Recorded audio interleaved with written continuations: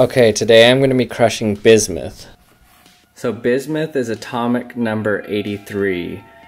In its pure form, it's about as dense as lead, so it's pretty heavy. What's cool is that bismuth has a pretty low melting point. You can melt it on your stove, and then you can let it crystallize, and it forms these cool stepping crystals. It oxidizes on the surface and gets these bluish red colors on it, so it's really cool. But what the coolest thing about bismuth is, it's the most diamagnetic of any naturally occurring substance.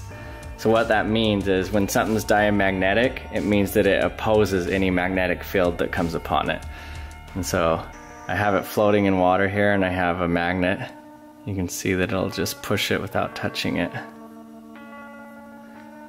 It doesn't matter which direction, it'll always make it go the opposite direction.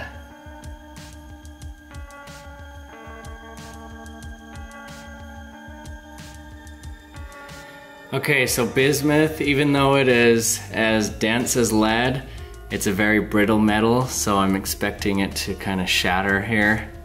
Let's see what happens. Okay, pure bismuth metal crushed by a hydraulic press. 3, 2, 1. There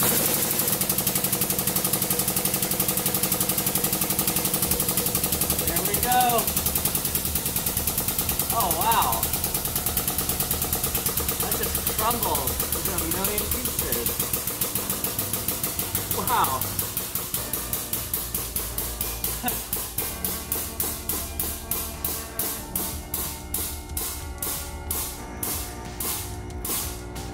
Wow, so I thought that would kind of shatter like glass, but that just crumbled like sand almost.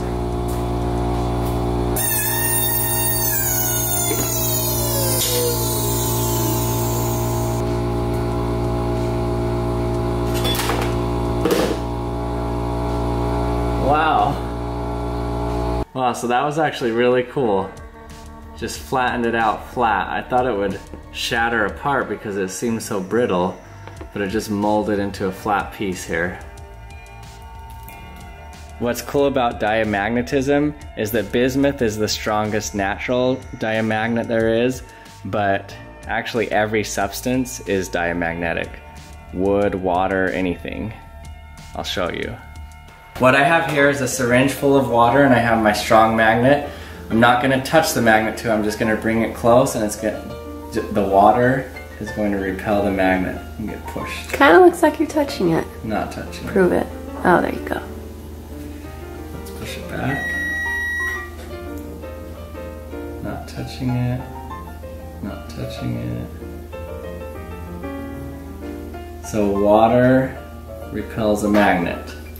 It seems crazy, but it's actually true that an electromagnet has been used to levitate a frog. This is a picture of a frog floating, levitating in the air using one of the world's strongest electromagnets.